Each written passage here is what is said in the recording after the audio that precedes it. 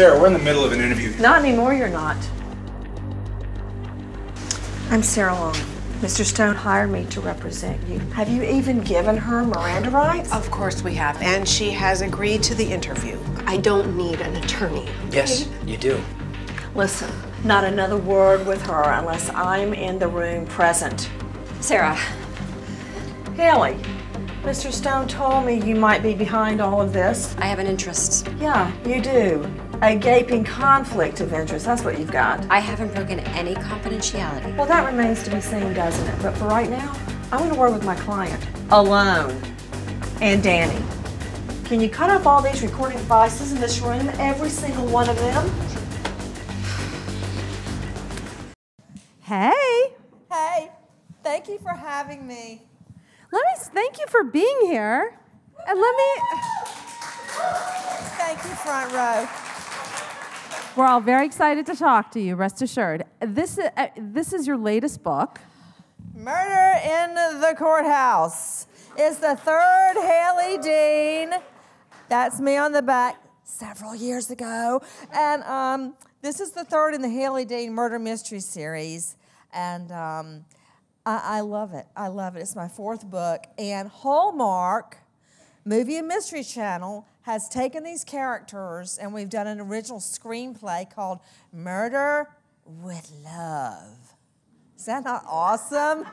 I made that up. Okay, so that's October 23, Sunday night. Get ready. Now, it may be too late for some of you. It starts at 9 o'clock. But stay up. It's worth it.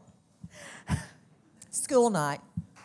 How did you come up with this character? Okay, guys, let me tell you how Hailey Dean happened. How was she born? Okay, first of all, I was in school to become a Shakespearean literature professor. I was about to say you were going to be a writer before your life took a turn. Yeah, and that was my dream. And I fell in love in college and got engaged to be married, and my fiance was murdered shortly before our wedding.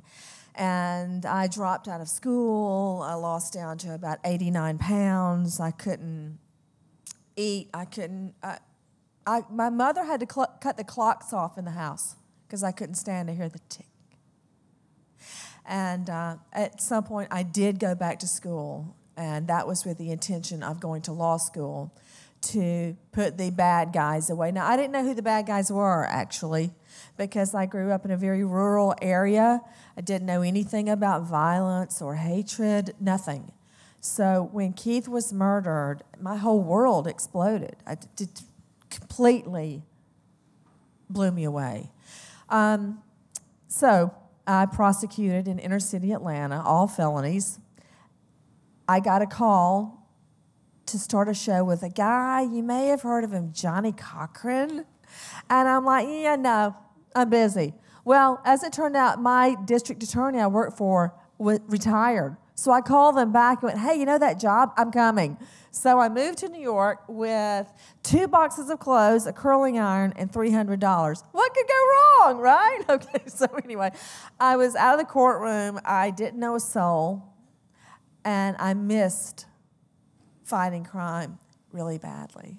And at night, when I would leave work, I would come home and started writing 11th Victim. And it's a mishmash of people I saw, cases I tried, judges, defendants, lawyers, all mushed together. No one character is real. It's a conglomeration, a collage of all those years of prosecuting and all the crimes I saw, specifically on minorities, women, and children, were my clients. Most of my clients were dead. Okay, so I got to be the voice of those people that did not have a voice for the most part. And so I would write every night about Hailey Dean, and you know, I named her Hailey because I'd always wanted a daughter. And I thought after Keith was murdered, that would never happen. So I named this dream of a girl who was brave and brilliant and smart and wonderful, Hailey, after Halley's Comet for once in a lifetime. Well, as part of God's plan, many, many years later, I did marry. You had twins. Had twins. And Lucy, my daughter, and I almost died during childbirth. And I felt my grandmother came to me, who helped raise me while my mom was at work, Lucy. So I named her Lucy. So Hailey will forever live on the pages of my book. How has Hailey changed over the course of the books? Well, she's still a ball buster. I can tell you that much. I wonder where she gets that from. And let's see. Well, Hailey has a lot of flaws. People ask me, are you Hailey? No, she is by far a better person than I am or have ever been. And she's quite the crime sleuth. Hailey is flawed in that the murder of her fiancé kind of cracked something in her, and she has never been able to get past that. Her whole life has been governed and steered by what happened. And, a lot of times people ask me, what advice do you give crime victims? It was almost 30 years after Keith's murder before I felt I could take one step forward and try to have a family. 30 years, that's my only advice, is to try to move on. Hailey has not moved on, but she's an incredible crime fighter. She is. Well, and she also is a very, very passionate person with a lot of convictions. She is. I wonder where she gets that from. Thank you. Yeah. A lot of Hailey is made up of what I observed in the courtroom. And by the way, let's backtrack a little bit and talk about your record as a prosecutor, because you kind of have ignored that. You had, a nearly 100% conviction rate? I did have a 100% win rate at trial, knock on wood, so far, just in case I ever go back. Now, I feel like give credit where credit is due. Yeah, I ran into trouble on appeals once in a while, but I did have that 100% win record at trial. And most of those were hardcore felonies. Now, my first jury trial, was an attempted shoplifting. Now, it was charged as a shoplifting. However, there was one small problem. The guy didn't take anything at all from the Kmart.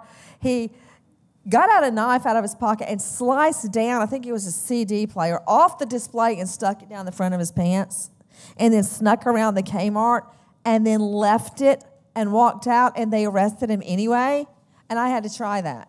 Okay, I offered him straight probation. I'm like, please, please, please. They wouldn't do it, so I had to go to trial. And I told the jury it was not a shoplifting, it was an attempted shoplifting. And that was my first conviction. It didn't help the way he looked, okay? He was very pale and sickly looking and little and pitiful. And, jury doesn't want to convict somebody sick, okay? They don't want to send them to jail, but, They want to buy him a good meal. Yes. So, and I also remember my first trial because it was in the Atlanta Fulton County Courthouse on the 5th floor.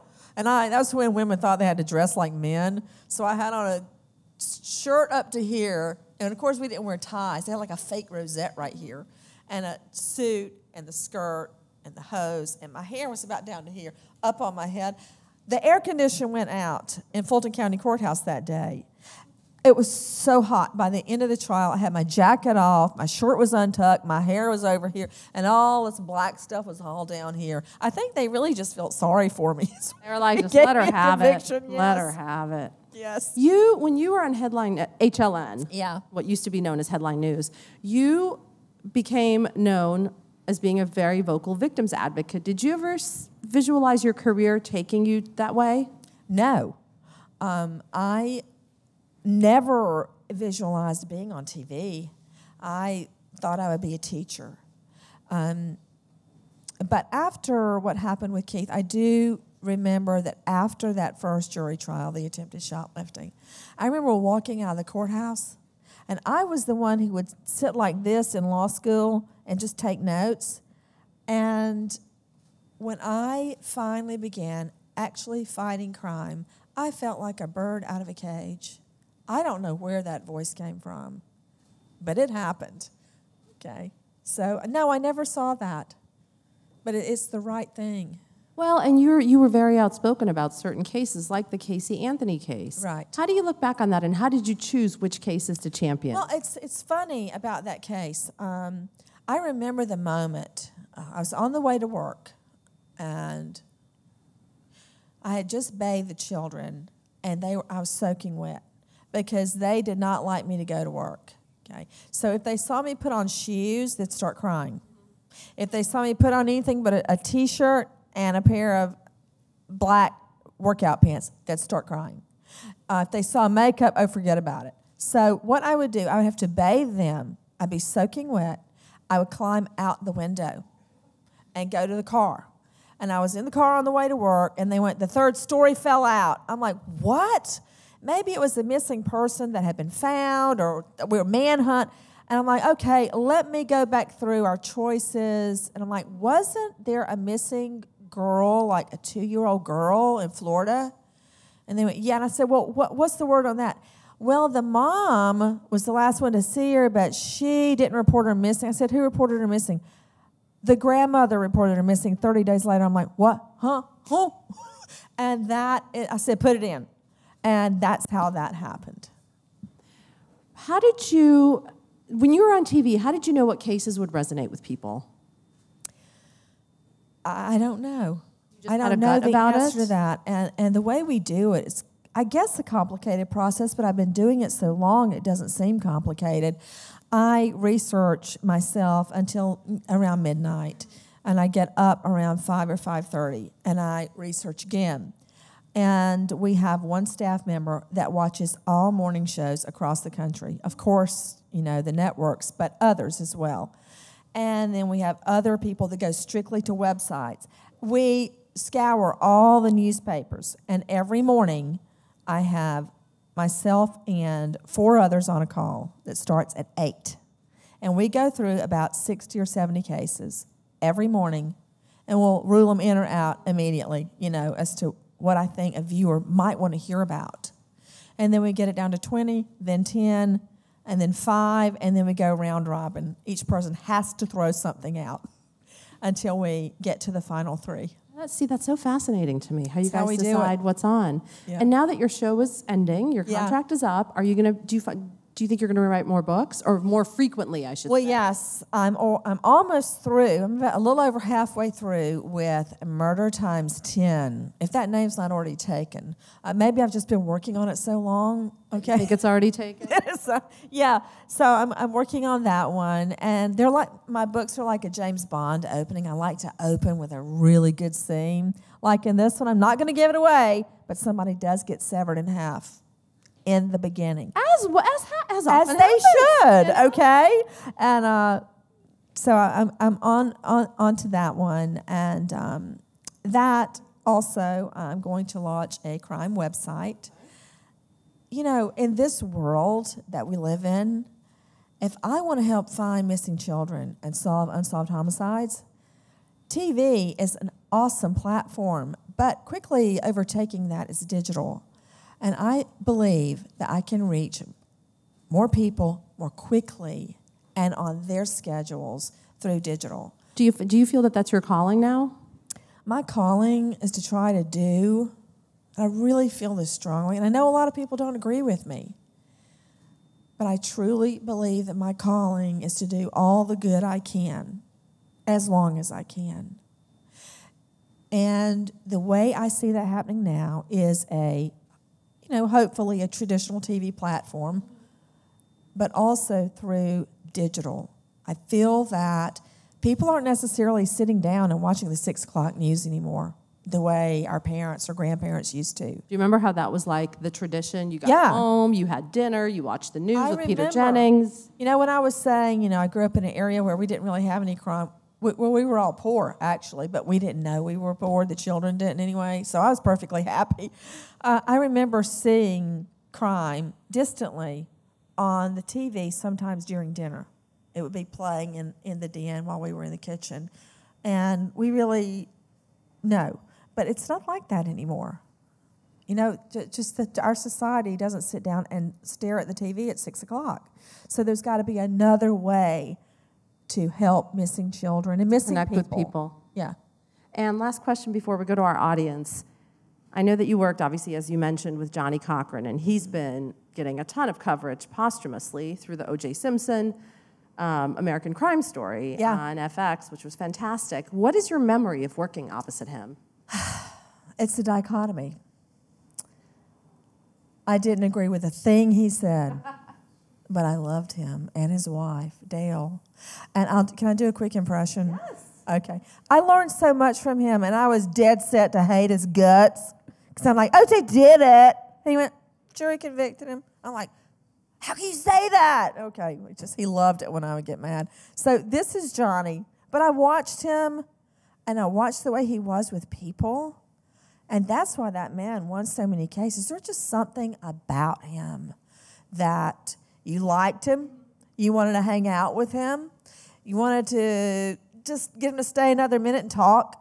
That's just the kind of personality, that person you want to be with, that's him. Okay, this is Johnny Cochran entering a room. Okay, ready? Pretend that. I'll be a client. You be the room. No, a party. All right. Okay, here's the door.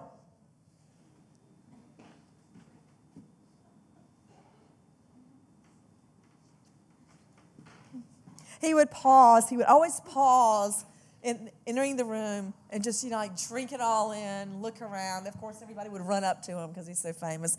And then he would walk in, usually to accolades and hangers-on and fans. And he was always very, very gracious to everyone that spoke to him. What did you learn from him? I learned that you don't always have to be right to win the battle. Sometimes it doesn't matter. It matters how you can reach the jury. You don't have to always be technically right. You don't always have to be the smartest, the most brilliant, the most prepared. And he was more laid back than me. And I think my passion or my desire for justice is what would speak to a jury. But his personality, his charisma, he's just very, very charming.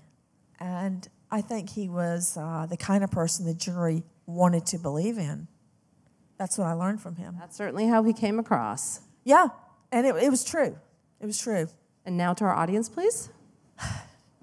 Hi, Nancy. I'm Jennifer. I'm your biggest fan. You're everything to me. So thank you so much for all that you do for the victims and the children. Thank you. I have two questions. Okay. The first question is, if you saw the devil, Casey Anthony, in a dark alley, what would you say?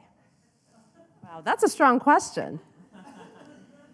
I've been asked many times, what, if anything, I would ask Casey Anthony, Top Mom.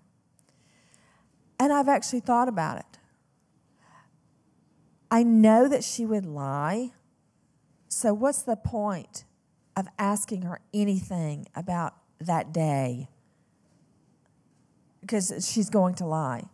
But one thing I'm curious how it felt in court when her mother took the stand, and I've met her mother many times. She's a very nice lady. The way George and Cindy were portrayed during that, it was the worst time in their lives. People are camped out in their front yard. They go out there and yell at them to get off their yard. Their grandchild was gone. And everything was being videoed. And I know that they were portrayed sometimes in a bad light, but they weren't like that at all when I met them. They were very, very nice. And I always wondered how Tot Mom could sit there in court and let her mother go up on the stand and volunteer to lie under oath to save Tot Mom's neck. You remember those damning videos, those damning searches online about how do you make, what was it? Chloroform, I think. Yeah, thank you. How do you make homemade chloroform? How do you this? How do you that? Everything. And that is what they found traces of in Tot Mom's car. And to think that Cindy Anthony, what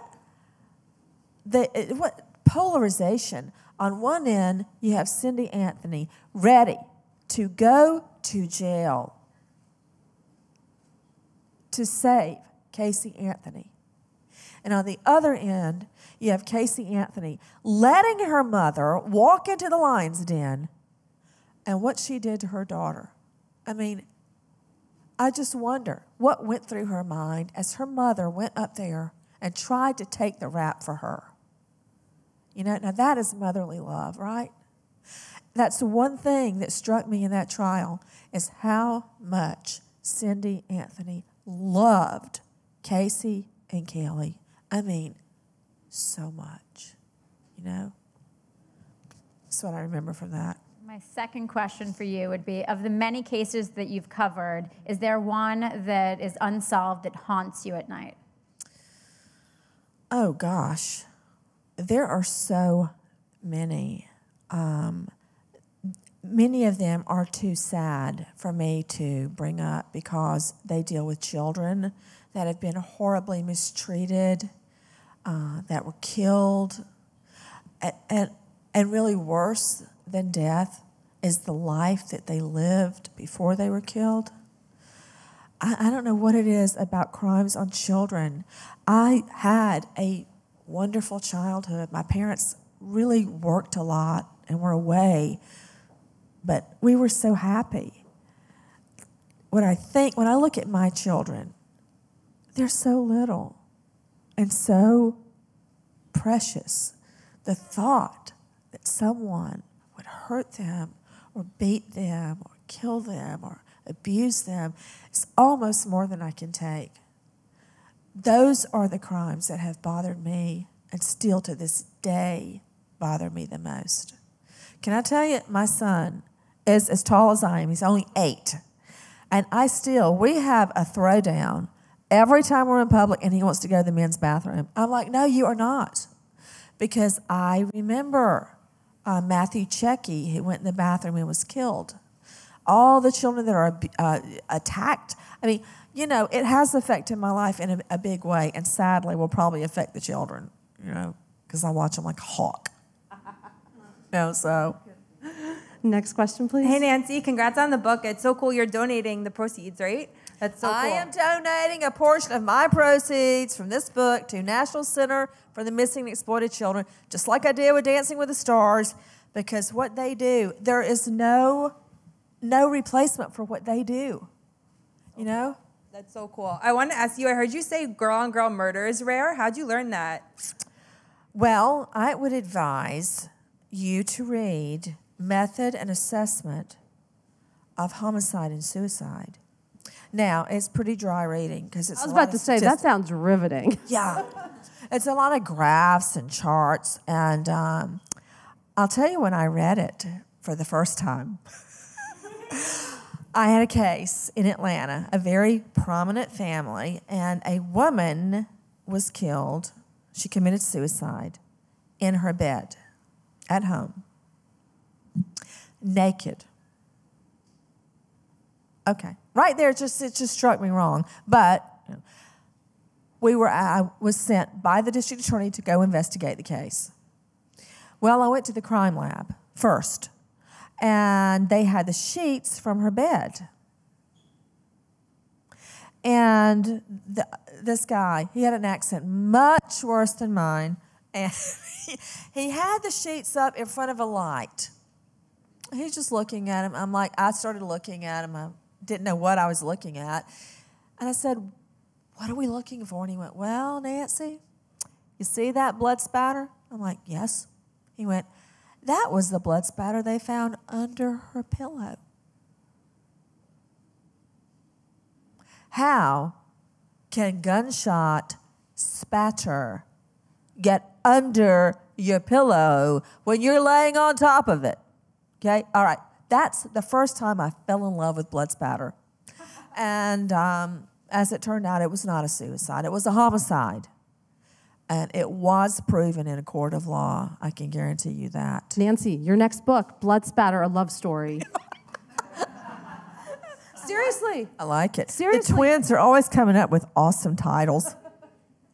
And last question over here, please.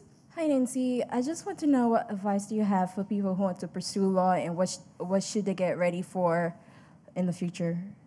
Well, I can tell you this. One thing you're going to have to know. A, you got to have good grades. Bam. Okay? If you don't have good grades, go back and retake it. Get ready for the LSAT. I was such an idiot. I just went to the bookstore and got one of those books about taking the LSAT and then just went and took it. Now they have all sorts of study courses. Take them. In law school, of course, I was fresh off the murder of my fiance. All I did was study and work and study. I even studied in the bathtub. If you look at my criminal law study books, they have water drops all over them. But I also think that one thing a lot of lawyers don't have, which you probably already have, is the ability to communicate and to not be afraid. Not be afraid. If you believe in your case, or anything for that matter, don't listen to what other people say. You do what you think is right, and then let the chips fall where they may. Win or lose. That is stellar advice. And when can we see your Hallmark movie? Guys, the book is out today. It's Born Today, Murder in the Courthouse, and that's real blood. I told Dan Abrams this morning on GMA, I'm like, this is Dan Abrams' blood. He looked for a moment like he believed me. I'm like, Dan, it's not your blood. So anyway, that's out today, and the movie is coming to Hallmark Movie Mystery, October 23rd, Sunday night. At 9 p.m. 9 o'clock Eastern. So stay up late. Thank you so much.